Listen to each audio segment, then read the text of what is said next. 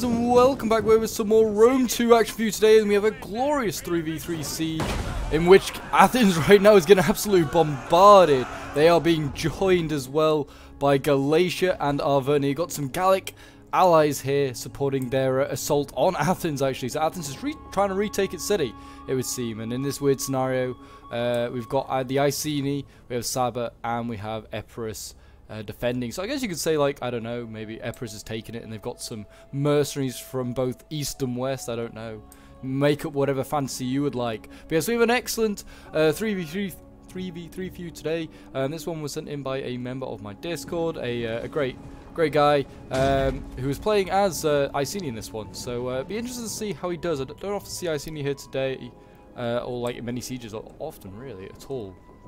But yes, I've had like a week off, and it's been nice. Been nice being away, but it's good to be back as well, playing some Total War and looking at some Total War action.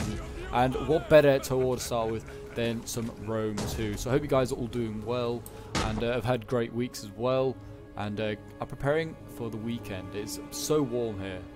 It is absolutely boiling. But I'm not complaining. In Britain, you don't get it very often. But anyway, less of that and more Rome 2. It looks like already we have some Athenian tortoises here coming down, bringing down the walls, and they're going to open up lots of breach points, as you should really in Athens. You don't want to like allow it to be a choke pointy battle, because that can work very much in the favor of the defenders. But it looks like, yeah, Arverni looks like he's going to be attacking a very small strip of this wall. I mean, he is sort of also over here as well. But I think he's, I don't think he's realised that these Oathsworn are not going to be able to get on towers, unfortunately. And actually, his Oathsworn are taking a bit of a punishment from this ballista here from Iceni. But it looks like we're about to see thorax swords from Athens about to go through the breaches, and we're about to see Galatian swords, land on the walls as well. So I imagine the sword band are probably going to get overwhelmed by thorax swords, but that is just the first sentence. These levy freemen certainly will. These are just some villagers that aren't supposed to be here. But here we go. The first bit of action is underway.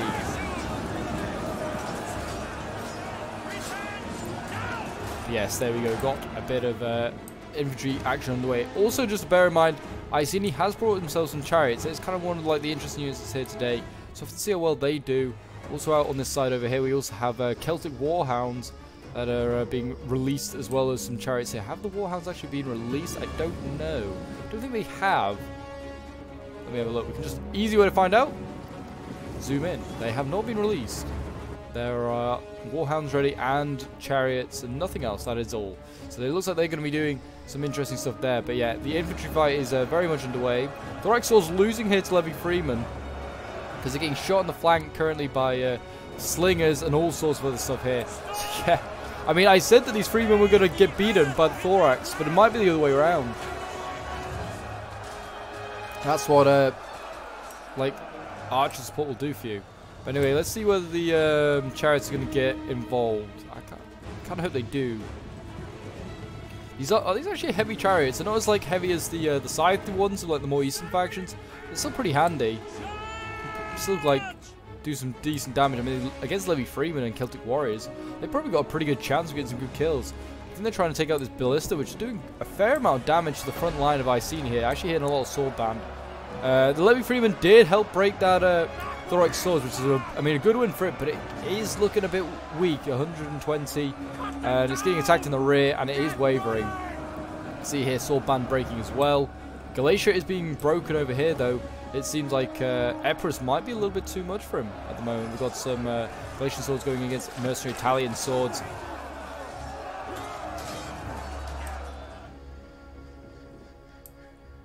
But yes, if you're enjoying seeing Rome 2 on the channel and would like to see more Rome 2 action, or just more Total War sieges in general, then do remember to leave a like, subscribe if you're around here, and click the show support. As always appreciated as we work towards 5k subs. As you can see here, sword band being broken, but chariots now getting sent in. Oh boy, how are these boys going to do? I think, I mean, that's the thing, that they're not like super heavy, so they don't like knock through units easily. But I mean, I imagine they're going to try. I don't know, over here they seem to be doing a lot better. They seem to be, I think they are doing a bit of damage to this thorax. They really need to go in for like lighter things, but you have a general in here. Galatia's noble horse is now in amongst it. It's a bit bold by him. Sally Force out here. Yeah, okay, they did actually send him out. I do apologize. We kind of missed it. I do apologize. Didn't seem like it really did anything of effect, though. I mean, they damaged some Levy Freemen, some Celtic warriors, but yeah, these chariots out here in the war dogs kind of just got evaporated. Kind of a shame. Like I said, though, the chariots are just not that strong for Iceni, and war dogs are okay, but they're not as great as in some other games. You see, bounce power is not looking great for the defenders, as we have a rear charge going on by the noble horse, so he's getting pinned down quite a bit. We've also got Swordband over here holding their own. I say that. I don't know. They're doing okay. Could be doing a bit better. I think the one that has the most success might be Epirus. But then he's not really facing a full force. I mean, these chariots. How many kills has Chariot got? 246 kills. Okay, it's doing pretty well. I'll take that back. That one's done really well. I don't know how about the other one, though. Saba's now having to send over troops. It looks like he's not going to bother fighting for the walls, or if he is, sending Levy up. If he could just help deal with like this Athenian push and Galatia's general, I mean, they could do well. Like, Athens is not saying anything else, and he's decided to just box up here, bizarrely. Galatia sent in about 2 or 3 units of infantry, had them massacred, and is now standing outside. So, I mean, they could take out a good chunk of this assault here, if they can do this correctly. Heroic Riders in here as well. We've got Marab Camel Cataphracts coming in. These guys, if you've seen previous videos, are nasty. And there's some over here as well. They'll be cutting down these thorax swords like no problem. Yeah, this is Saba's strongest unit by far and away, these cataphracts. That are camels. Because who wants horse cataphracts? They're just so last year. It's all about the camels. Anyway, Heroic Riders, the general going in. Just taking out like a little light horse here, so nothing like too major. So, yeah, then their general's done perfectly fine out of that. You can see here, Cataphracts now routing anything that was, I think there's a few little Galatian units here, and they've just been routed. Though there is fresh stuff coming in, including mercenary veteran hoplites, so that'll be a very good counter to these Cataphracts. Also, jabbing them's not a bad idea. And it seems like they're really still trying to go after this general. Is he dead? No, he's not dead. So they have not got Galatia's general, though they nearly got him at one point. Epirus is now sending in infantry to hold the line here. We've got mercenary samurai warriors being sent in to kind of steady the line, sending some more elites over here. Greeks versus Greeks now. And yeah, still the artillery is going flying on in from Arverni. They didn't really seem to take it out. I don't know if it was really the smartest idea to get that. How this Levy Freeman's got out here, I'm not sure, but it's out here. And I guess it's going to cause some sort of havoc. We also got the Camel Cataphracts now outside the walls. And I wonder whether they're going to go for generals, maybe, or for, I don't know, artillery, other stuff. You also got to remember, I also just seen that Epirus has got some cavalry here. He's got some Aspis Companion Cav and Hellenic Royal Cavalry, so they will be very useful if they decide to charge in anywhere. But it seems like, look at that, Galatian Legionaries! 128, and they're going to break, by the looks of it. Yeah, they're wavering. General recently died, so there you go. Galatia's general has risked it one too many times going in and has died. And we now can see these veteran hoplites getting set upon in the flank by Swordband and Samnite warriors. And they're getting forced back now. I mean, they're not breaking, they're just being forced back towards the breaches. And it now seems like Athens is going to throw in more and more of his troops. A lot of spears getting sent in though. He has only got spears left. Here you go, you can see this Camel Cataphracts, which has actually been beaten up so badly. Look at that. A lot died there. Going in, and I think the smart play by the Arverni was to put the general onto the tower, so it kind of stops you getting a good charge. But he's going after archers now. It's not a bad thing. Those archers have revealed themselves, and they're going to get slightly attacked anyway by Camel Cataphracts. Only 8 of them left, so doubt they're going to cause too much damage for too long. Desert Levy on the wall here. They're losing to some chosen swords. No surprise there. And also Arverni's starting to come off the walls over here. Though he is going to be met by some Sabaean infantry on both sides. He's getting hit quite hard up here. What is this? This is Celtic warriors. They are beating these Desert Levy. And what looks like the most intense battle I've ever seen. Galatia sending in his general now since he's just, well, dead. So they send in the units to try and get some more kills, cause some more chaos. What we've got here, chosen Swordband being sent in. They're going in after those veteran hoplites. So some of the more of the elite stuff being sent in now by Iceni. What are their reserves looking like? Iceni's looking a little short, but I mean, his allies looking pretty good. Epirus is starting to shift stuff across as well. since Galatia is going all in these breaches over here. So it seems like after all those choke points got opened up, they're going to kind of just go through this one choke point, which is a real shame because, like I said at the beginning of the battle, Athens is it's an easy city to take, but it's also a really hard city to take at the same time if you play it wrong. And this is playing it wrong, I think. You've got to try and open up as much stuff as possible. Eventually, you'll like batter away through. You've got more troops as an attacker. You'll eventually break through as long as you're trading units. You should eventually just break through.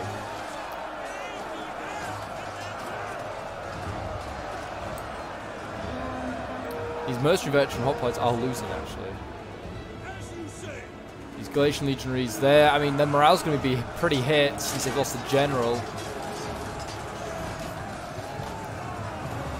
Hopefully, the Iceni is probably hoping that these chariots did enough damage to weaken his enemies. But I'm not really sure, to be honest. Athens and Galatia got Athens is a little bit more beat, but Galatia's got a fairly healthy army. Arvernes has got a fairly healthy army, but reassuringly, a lot of his troops are light melee infantry, which is coming in. So, I mean, that shouldn't be too much of an issue for, say, I don't know, like cataphracts back here, which we've got more of, or like the more heavily armored, like Epirus troops. We've got more cataphracts actually in here. Jeez.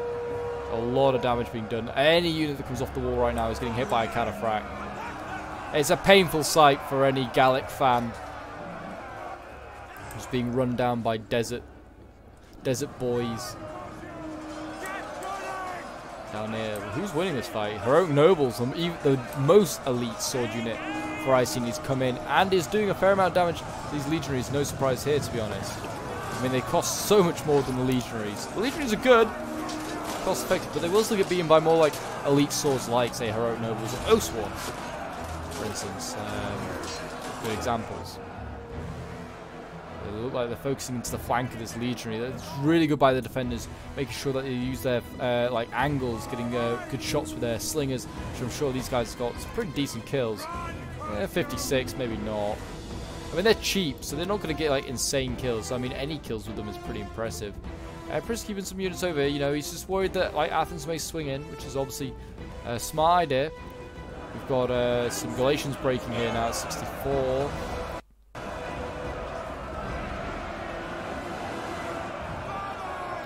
More Galatians coming in. Oh, this isn't Galatian. This is Oathsworn. This is Arverni coming in. Send a small little detachment over here. Yeah, they're still holding them on the walls.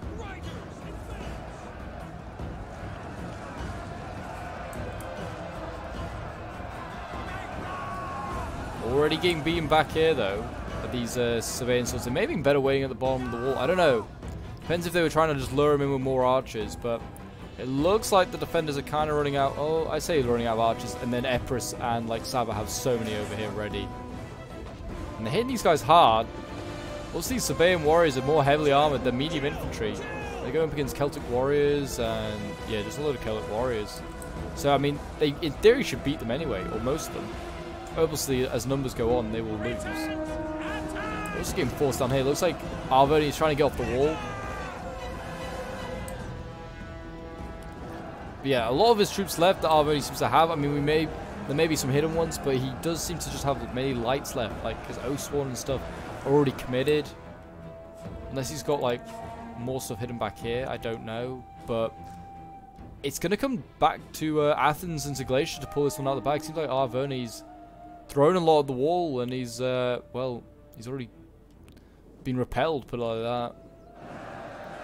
Long line here being formed up by Epirus. We've got some pikes in here as well from Epirus. Yeah, and they're not being focused down by the defenders. Have they got ammo? Yeah, here we go. Finally, I was going to say, Athens is going to bring up some archers. Just some basic archers here. And he's going to probably focus down that pike unit. So whether Epirus wants to get that out of there, I would probably... It's going to be almost certainly the focus of any archer fire from the attackers. These boys doing their job, doing their pokey job. Sword band's starting to break here, though, so I mean the line is sitting slightly, but not massively. There was some more Oathsworn or something that just broke there. That's... Yeah, okay, so they did throw more down here. They got beaten back. You can see these Celtic warriors appear. They're losing decisively. Well, some of them are. They're actually going to bring the rest of their forces, it seems, all the way around and join the main assault, which actually probably works in favor of the defenders. Though obviously I'm sure the attackers will appreciate having more troops there. It just means that the defenders have less sides to worry about. Pikes have taken a few casualties, lost 10 men.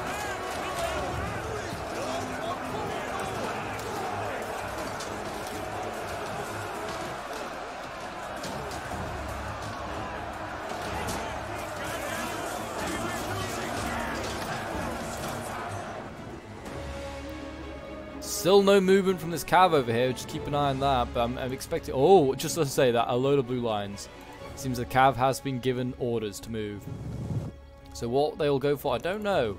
Maybe for the general of Athens, take out the thorax hoplite. But I'm pretty sure he can form square. Maybe go for the archers over here. Try and take these guys out. Try and save the pikes. Which is not a bad idea.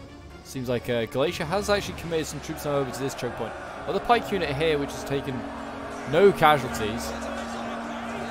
Pikes are down.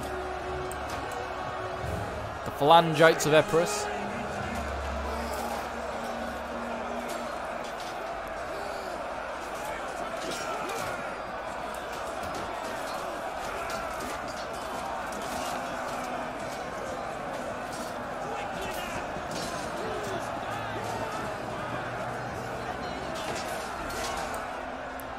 They are breaking this Italian sword. It's just seen too much action now. It just is, it's finished for the day.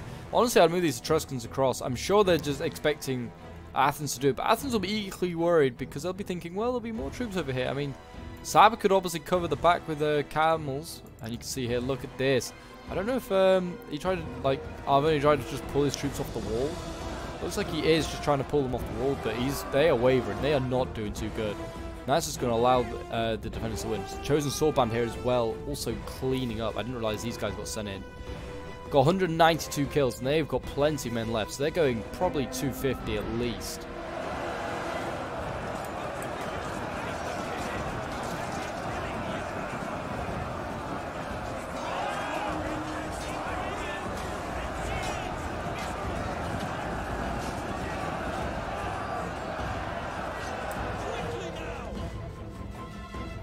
Cavalry lingering in the background is hidden, by the way.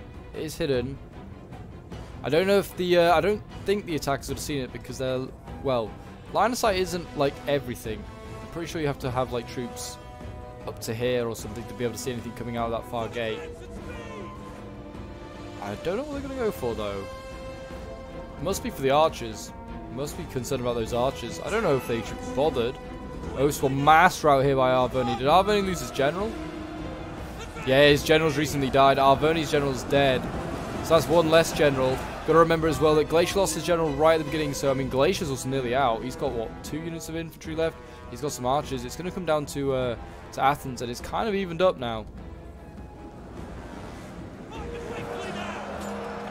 got Thorough Spears here. They're forming square. They're actually winning. Forming square is not a bad tactic with the Thorough Spears. It's a pretty good way to, like, draw in a blob of infantry. And then that blob of infantry you focus down with archers. It's a pretty good tactic. You see here these Chosen Swordband. They're going to try and sneak on in behind. I think they're going to try and go for these Galatian swords here. Go and get a rear charge. Close in the gap. No, they're going to go outside. They're going to go outside. They're going to try and... I wonder if they're going to try and pin down the Thorough Spears so they can't support the archers. So then, yeah, you can see the cavalry's now going to come in. Because all this infantry is going to get excited by one Chosen Swordband. Oh, these archers are going to pounding anyway from just jabbies. They're going to get They're going to get caught, sorry. Yeah, these guys actually kind of caught them. And there you go. Apparently it cost a victory. So I'm going to assume that at that point Iceni or something like that must have quit. But it seemed like that was going to be the battle. It was a really quick one. But yeah, I mean the defenders were going to go on and win.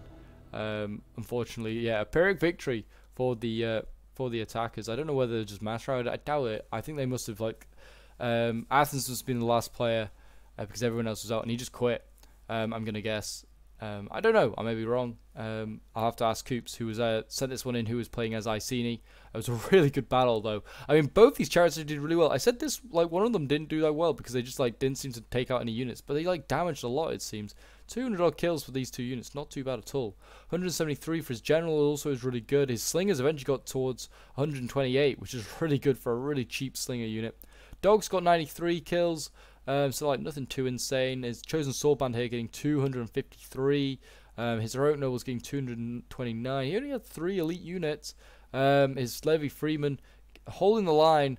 Didn't really get any kills, but they held the line. His swordband as well, only getting like 70 odd kills, like average. So yeah, his infantry did, like, some did really well, some did not. I mean, his chariots just clutched up really. And we've got Hoax, who's playing a Saba. I mean, he has so many fresh camel cataphracts at the end and send in, so it's a shame that we didn't get to see them in action. But the 2 that did go into action, 227 kills, 159, not too bad at all. His Sabaean swords did really well, 209 kills, 320 with the Sabaean swords. I guess these are the guys facing the Celtic warriors. And then he's got Desert Levy here with just like 40 odd kills, 50 kills. His slingers did really well, getting 145. And then we have Ken DP, who is playing as Epirus. His archers did really well as well, 136, 122. His like Etruscan hoplites did okay, getting 95 kills. His Italians getting 132.